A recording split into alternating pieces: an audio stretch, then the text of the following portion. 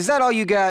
What's good, everybody out there on YouTube? This is your man Shadicstick dropping some hot Faraga on this mic. Today we're going to be talking about the Super Smash Bros. Ultimate Fighter Pass, more specifically Joker, and his render getting leaked. While yes, a render getting leaked isn't the biggest news on the planet, I think it's interesting to talk about because when we look at previous fake leaks, it's kind of funny that it came out this good. If you guys remember, about a week or so ago, there was this leak going around, this fake leak. It was really bad because the render of Joker in it was really bad. But now seeing this and seeing how he might look in Super Smash Bros. Ultimate, I have hope for other characters to get in, because my biggest thing with this was how are they gonna fit Joker within the Super Smash Bros. Ultimate style? Because to be honest, when you look at the Persona series, it's extremely stylized, you know, much like any other SMT game. But when you look at the graphical style of Persona 5 specifically, it's far more, I guess, artistically specialized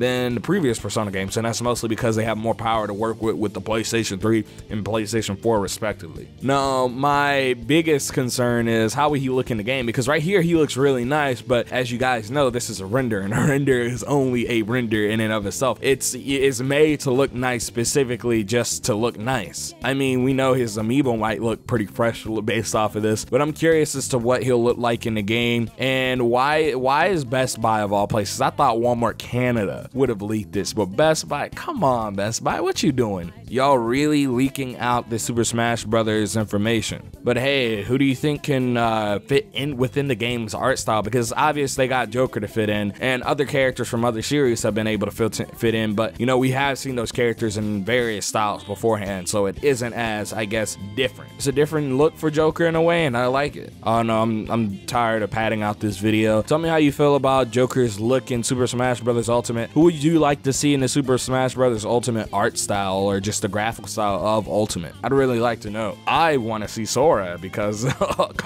new video coming. I wonder what he would look like in the Super Smash Bros. Art style. But this has been your man Shadicstick. Don't forget to comment, like, and subscribe. Share this video out with your friends. Make sure you join the Discord and follow me on Twitter. I also have another video coming out after this one today, or tomorrow, or whenever this video comes out. I also forgot to record this as soon as I got home. But this has been your man Shadicstick, and I'm out. Peace. Kiss, kiss.